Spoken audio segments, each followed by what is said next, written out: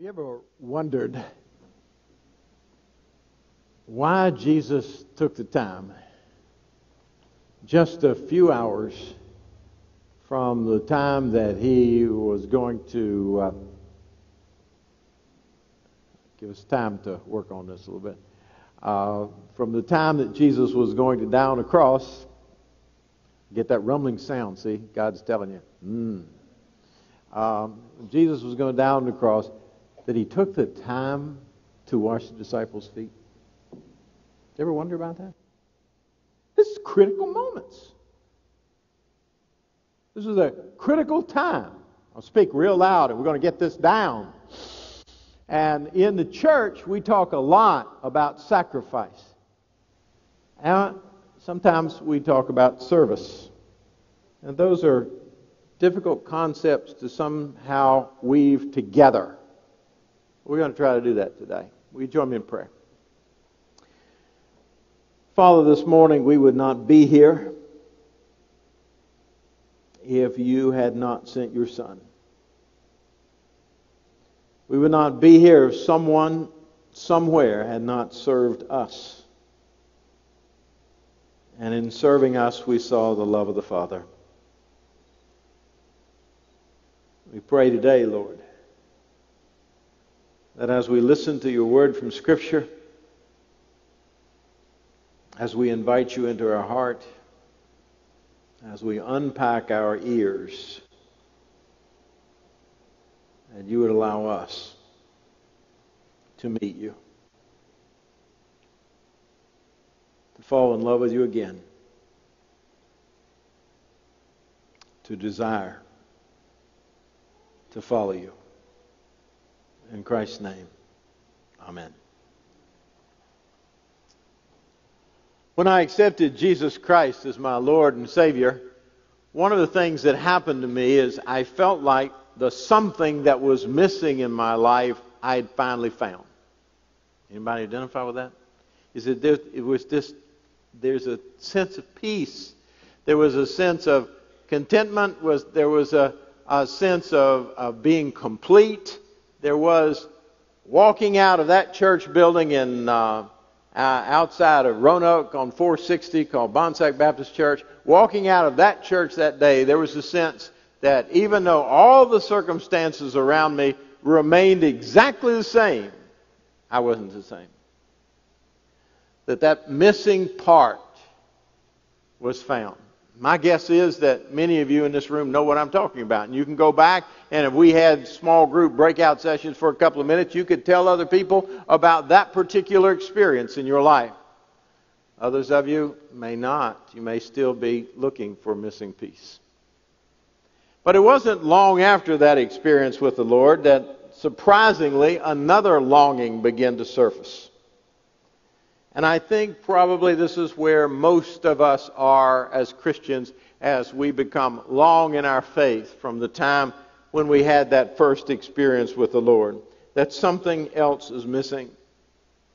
For me, I began to look for that other missing part, not outside the church or in place of Jesus Christ, but going into the Scriptures and trying to find out about the thing that Paul talked about, spiritual gifts. Spiritual gifts seem to be a key. They seem to be inevitable if you're going to have a faithful and fruitful life in Jesus Christ. And I wanted to know if Paul has so much to say about them in Romans and in Corinthians. How do I find it? What is it? How do I employ it? Wanted to go in and discover spiritual gifts. They seemed intriguing. They seemed to be like a magic key. If I had that, then I would not only have this relationship with God, but I would have a reason for living. I would have victorious life. I could turn away the bad in my life. I could somehow find a victorious faith and a joyous faith, and it could be the key to me for doing, quote, in God, what I couldn't do in myself, in my own power. However, I began to become, not long after, disenchanted with spiritual gifts. Any of you been there? Disenchanted that these gifts seemed to be very confusing. There seemed to be no North Star. There seemed to be no common core around which people gathered relating to these gifts. Not only that, the church seemed to be divided over these gifts more than they were united by them. And then, perhaps the worst part, is that I began to see that whenever spiritual gifts came up, is this group over here that said they had them seemed to think they were more holy than this group over here that was still searching or didn't have them. And in that disenchantment, I got to a place where basically it was easy to shut my ears and eyes to spiritual gifts. And so a lot of my ministry was just tipping my hat to a huge part of Scripture. And then along about the 90s, the frustration I had with this particular issue began to come to light when others across the nation were struggling in the same way, and they were much smarter and more blessed and more gifted than I. And they began to put some things together related to serving God in a faithful and fruitful way.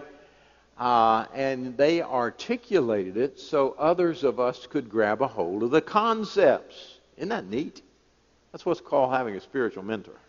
And most of us have those people in our lives, and we, every now and then we say, I don't know about this and I can't figure this out, and somebody else comes along and they say it, and you say, yeah, that's what I wanted to say. You said what I said. And you finally get that sense that this is where it's going. They put a holistic approach together, and for me it was like a light bulb coming on in the room, because I began to see some things were going on in my life. And basically what they began to say is this living a victorious life is having a relationship with God that takes into account that God made you. Do you know that? God made you. And when God made you, He made you unique and different from anybody else who has ever lived anywhere at any time. And if you have a problem with that, turn around, look your spouse in the eyes and say, see, I'm exactly like you. No way. And you wouldn't want it to be that way. We're all different. God has wired us, or He has given you your makeup. And in all of the genes and things that you are, that's who you are. And you ought not to seek to be any different than who you are. That's how God made you. And then He put within us a driver. I've changed to using that word over the word I used to use and the word that they use, because I do think it means more today. A driver is a passion. He's put within all of us who enter the kingdom a passion for something, a driver for something in our lives. And that particular driver is the place where we go, and when we go to that particular place to do that particular thing or be that particular person, we are more fulfilled than at any other time in our life. That driver in our life. And then He equips us with spiritual gifts. And they're different. I used to think when you went over to Romans and you went into Corinthians and you looked at that list, that you just write down the list and say, I want that one. And that's not the way it works. Is that somehow God equips us for what we need for the driver that we're involved in and the makeup that we have in our lives. And that trinity of understanding gave me a way to talk to people about serving others and about being in relationship with God. Those cluster of relational elements. And then a few years ago, I discovered that there was one other. If I live long enough, I might discover another to go with that cluster. But there's kind of a fourth one that gets added into the cluster, and that's your season in life. And I could have said something at the other worship service. We're going to talk about Moses, and he was old. We're going to talk about him in a minute. But how many of you heard the news this week of a 16-year-old girl from India? And her season of life is to lead a worldwide effort. Usually 16-year-olds don't think like that. Any of you guys think like that? Preston, come on. You ought to be going for the Nobel Prize next year. Well, how about president in 30 years? No, okay. I think he just wants to fish. So, anyway, season of life is critical. Now, when you put all this together, you understand that your makeup, I have seen many people change their makeup, change the way they're wired. But your drive often changes. The spiritual gifts God gives you, and certainly your season of life changes. And so God is a dynamic God working with you. You never get it complete. You keep on working on it. You keep on laying it out in your life. These are the tools we must have. And here's a key for those tools. Again, it's not a checklist. The key for those tools is you have that relationship with God. And it all starts with how much you love God. When I've been in a little different situation sitting there listening to sermons as opposed to sharing sermons. And when service opportunities are presented by pastor or by church, I don't think I'm any different than you are. Usually when the pastor gets up here and he starts talking about that, or a volunteer gets up there and they start talking about that, what I tend to see, and I think what you tend to see, what we tend to see, is a minefield of obstacles between what that person wants me to do and me doing that. There are a huge number of reasons I can't do that, won't do that, shouldn't do that, and a lot of other things that begin to go in place. Understanding your God relationship, understanding your makeup is key to being able to deal with that minefield thing when you're challenged in your spiritual life, so that you can move through where you are to soul satisfaction. Because I will tell you, until you're doing what God wants you to do, you're not going to be happy. There is a happiness factor in faith. There is a factor in faith where you're doing what you feel like God wants you to do. For the rest of the sermon, I'm going to talk about this as a journey.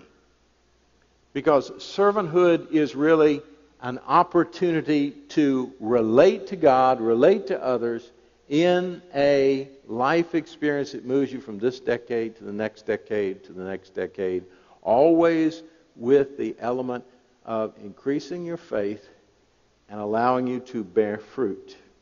If you have your Bibles, you can turn to Exodus 3. If you'd like to refer to the screen, you can go there. There's some in missions, so if you're following in the Bible, I shortened it down a little bit just to make the reading a little bit quicker. But I want you to hear the Word of God this morning, and I want this to come clear through us as we see Moses. You could, if you're younger, and you're saying, well, Moses is old, this doesn't apply to me. You could make this Samuel, and I'm hoping that a lot of you younger guys, teenagers, remember the story of Samuel and Eli, and Samuel getting called to go to Eli, and God was saying, I have something for you. So put it in the context of a journey, whether you're an 80-year-old or whether you're a 12-year-old. Put it in that context. The angel of the Lord appeared to him in flames of fire from within a bush. Moses saw that though the bush was on fire, it did not burn up. I will go over and see this strange sight, why the bush does not burn up. When the Lord saw that he had gone over to look, God called to him from within the bush, Moses, Moses.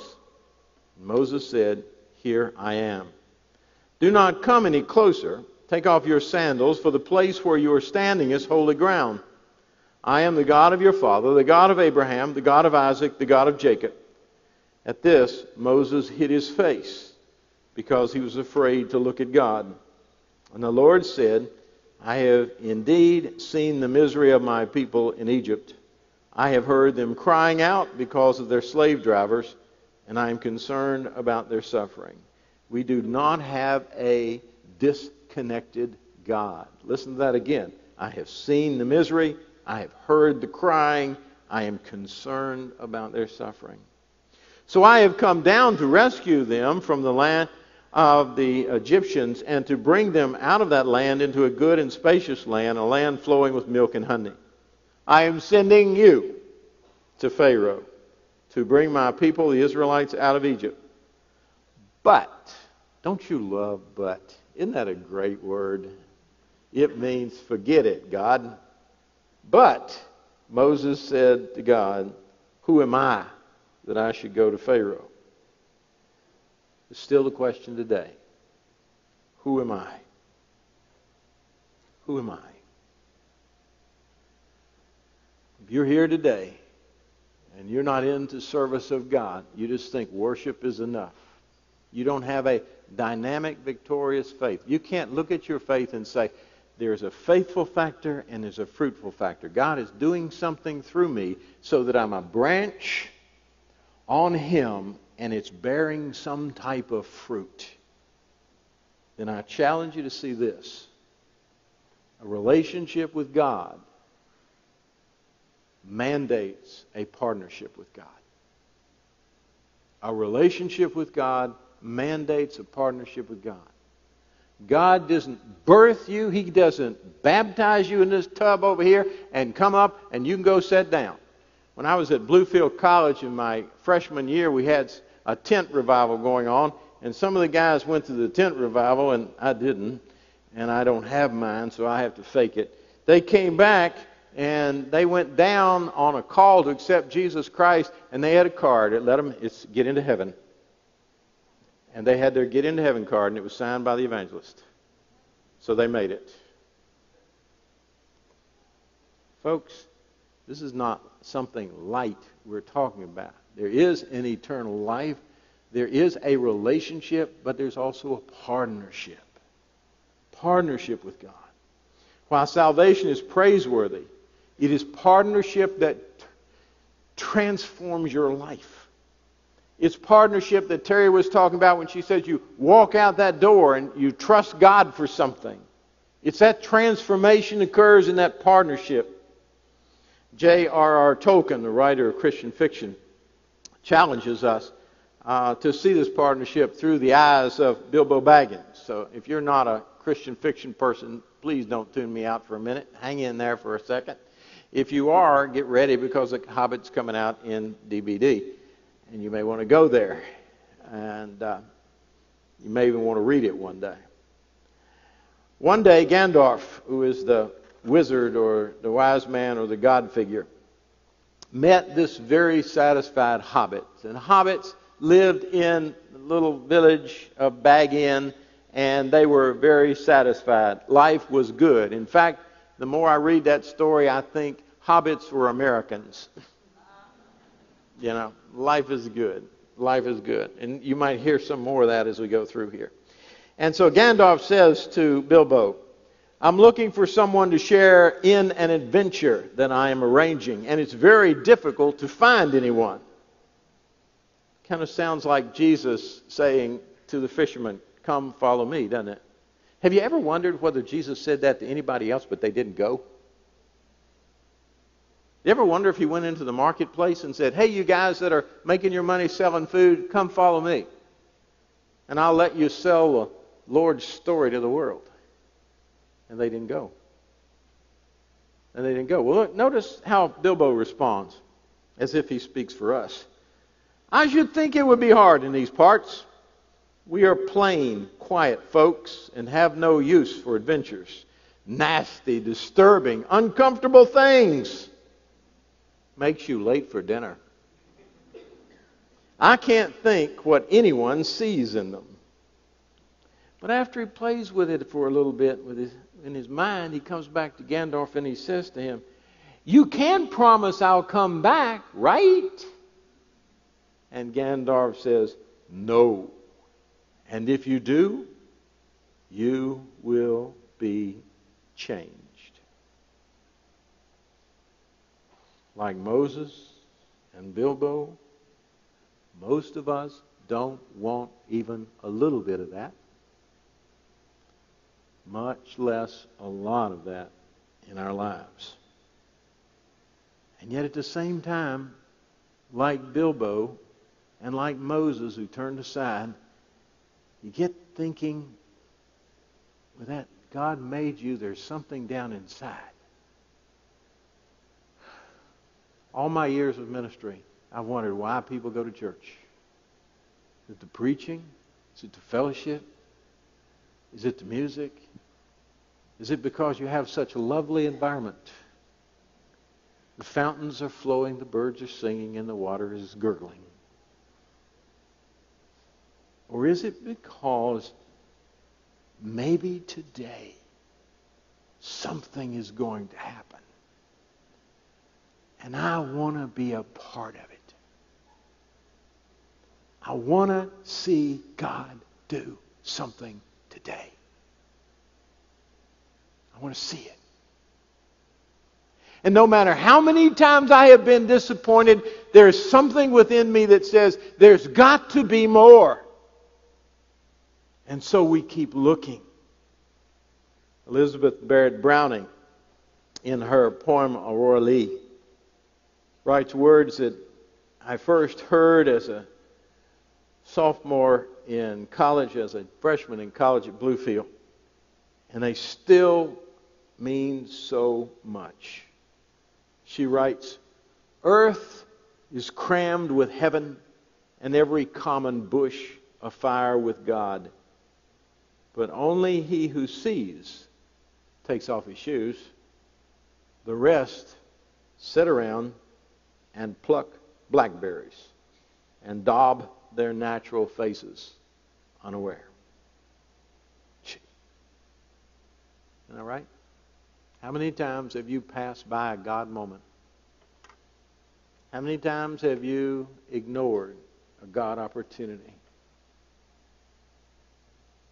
Or is your love for God so great that you can see Him in others, in the circumstances of your life? And you can take your shoes off and you can drink in that moment. The journey into partnership with God doesn't start with a checklist. It starts with your love for God. You have to understand, He loved you, yes.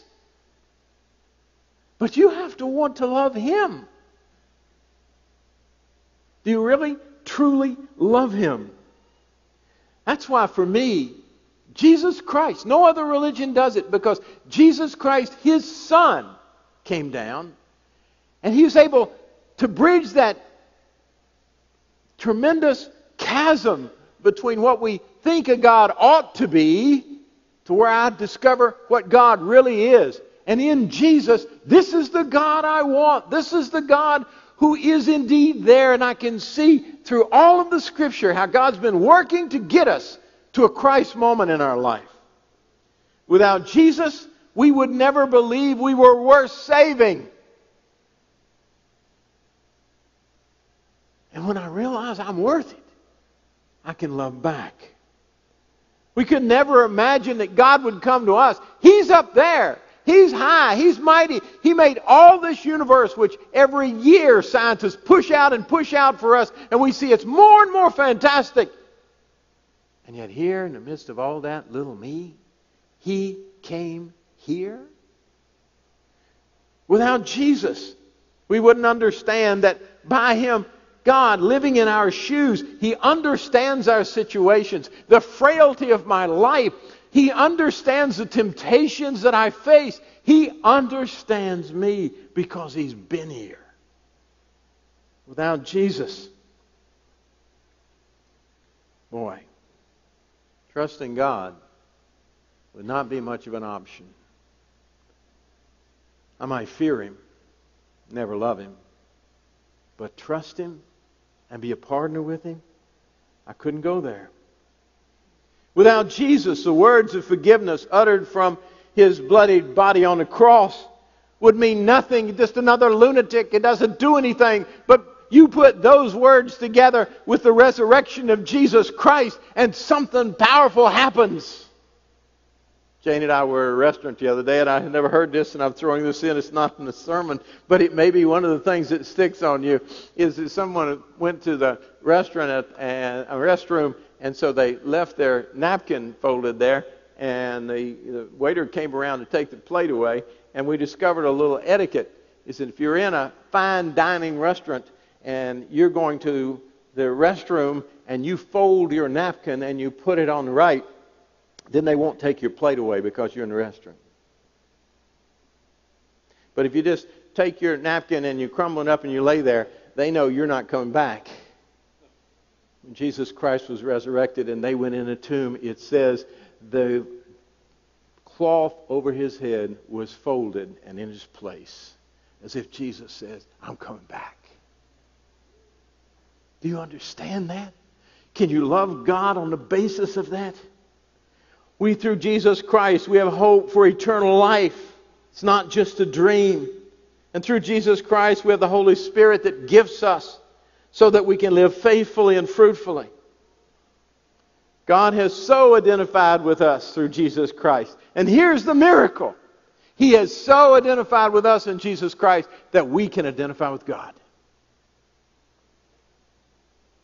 Jesus says, I no longer call you servants, because a servant does not know his master's business. Instead, I've called you friends.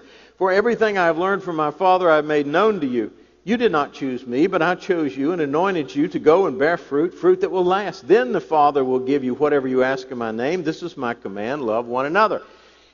We can identify with God because God is identified with us. We can become a partner with God. And what is God's partner? He says, I have heard their tears. I want that stopped. I have seen their suffering. I want that stopped. And I am sending you. I am sending you. And I am gifting you. And I built you that way. And I put drivers in you for that. And I have given you a season of life for that. So we begin to take seriously our role in the kingdom for others. Moses loved the people. He loved them so much that when God wanted to wipe them out one time, he said, God, I know your plan. I am partnered with you. You have made me part of that plan. And you said you were going to care for these people. And God did not kill the people. Now, it didn't mean those people didn't exasperate him to death. He raised his hands one time, and what happened?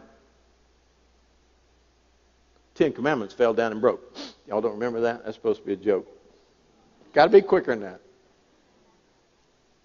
He was exasperated with them. You ever been exasperated with anybody? Okay. You been fed up with somebody? Okay. Did God ever tell you burn them? No. He said, love them.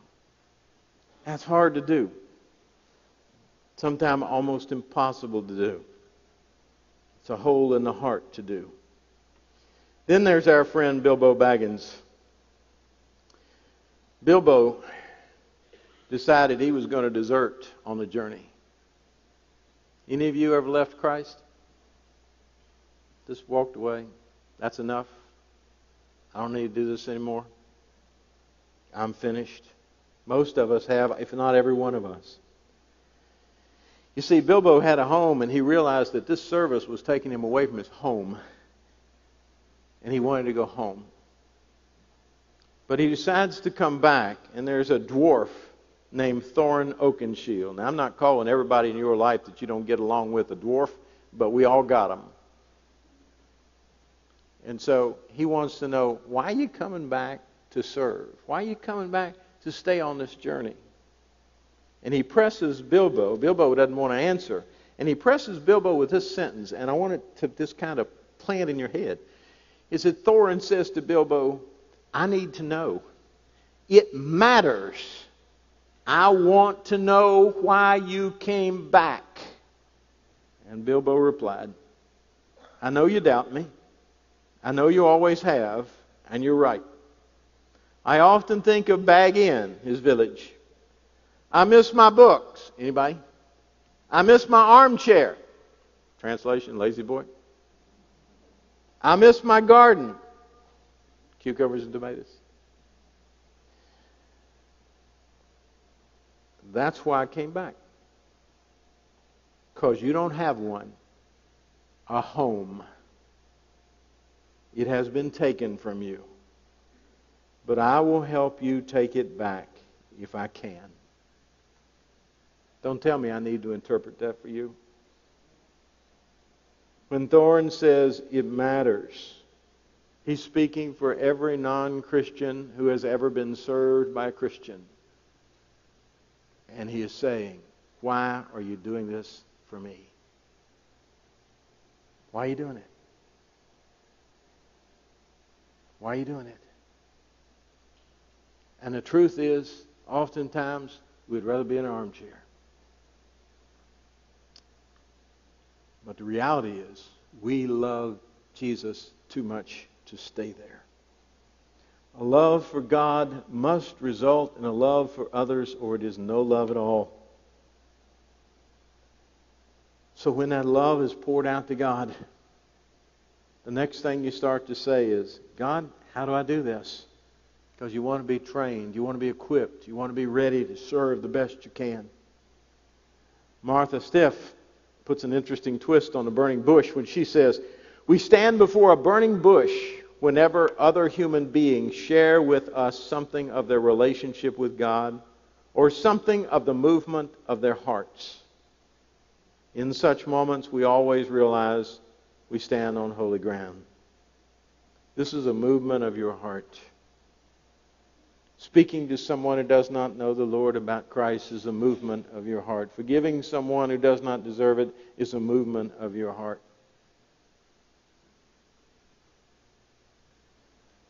And in the movement of the heart, there's a bit of holy ground in our life. And that's what God made us for. You cannot remain vibrant in worship and remain anemic in service to others. No. I challenge you with a couple of truths and then some things to do. First of all, a truth. Pastors and churches can offer service opportunities, but we can't create servant hearts. God's in that business. We're not.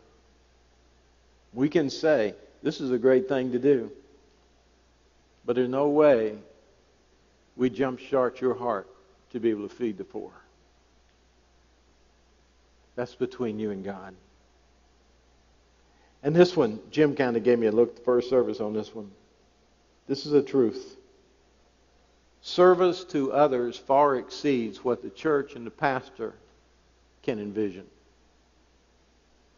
I think sometimes the most humbling moments of my ministry was trying to get somebody to do a particular service and then finding out they were doing something far greater somewhere else. When the word is preached and the heart is touched, ministry happens. It doesn't always happen the way we would like to see it happen, but it happens. So it's not always about one church or one pastor or one ministry, but it is about how you are loving God by loving others. Here's a spiritual challenge for you. What are you going to do to deepen your love affair with God through Christ? What are you working on? I can't do that. If you're a young teenager, you know, some of you guys are coming to small group Wednesday nights, right? You're choosing to worship on your own Wednesday night. You're choosing to involve other Christians and a mentor, an adult mentor, in helping you figure out where you're going in this Christian life. What are you adults doing? Are you finding some place where you're asking those same types of questions? Secondly, how will you seek to be equipped to serve? One of my greatest frustrations, and I'm talking to some leaders of the church now, is that once we get in leadership roles in the church, we're about finished taking courses or being equipped. We know all we need to know. I had a deacon one time tell me that God told him everything he needed to know. He didn't need to know anymore. Thankfully, it wasn't at this church. Your pastor, Jim, studies and studies and studies to equip himself.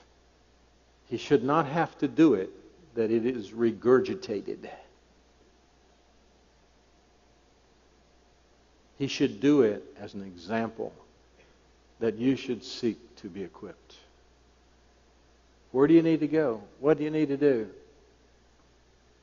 To take those 4 relational points and magnify them so God can use you. And then finally, what are you doing to deepen your love affair with others?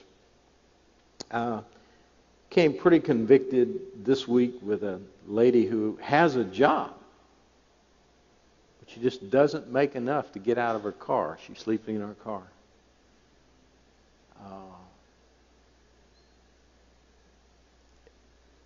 Needs abound. And one of the first thoughts you go when you come up with needs is you can't meet all the needs, therefore what? Right. Don't meet any of them. That's usually where we go. But in reality, God's going to put somebody in your heart. This is where that divine, dynamic relationship with God comes in. Who's on your heart? When I get pessimistic about society and the church, and I can, and often do, I think of the people of Malachi's day. There hadn't been a word of God for years. And they said, it is meaningless to serve God. And God comes back to them in the 3rd chapter, and this is what He says. You complain. You have said it is futile to serve God. Well, love makes a difference. And when we serve, if we do it out of love of our Father, you're going to see something happen. And later in that same chapter in Malachi, these are the words you see. And you will again see the distinction between righteousness and wicked, between those who serve God and those who do not. A lot's been said about need for revival in our country. Revivals have always come during periods of time in history. Different things have happened. They've not all been about a preacher. We have had great awakenings in the United States. I think the next great awakening is going to be a great awakening of service. When the people of God, not any one man or any one church, but the people of God say, I love Him so much, I want to partner with Him. I will listen to the prayers of the lost, and I will go to the needy. Join me in prayer. Father, we ask a blessing of blessings today, not for ourselves, but we ask for the blessing that comes to disturb us, to put us on the street, to engage us where we are not engaged. The quote on my door that Terry was talking about comes from Bilbo Baggins. It is dangerous to walk out one's front door. We have spiritual houses, and we are very comfortable here. Could it be we need to move to a dangerous place? Walk out of the house? I know I can do it without a love for you. And I am praying that others can do it with a love for you. In Christ's name.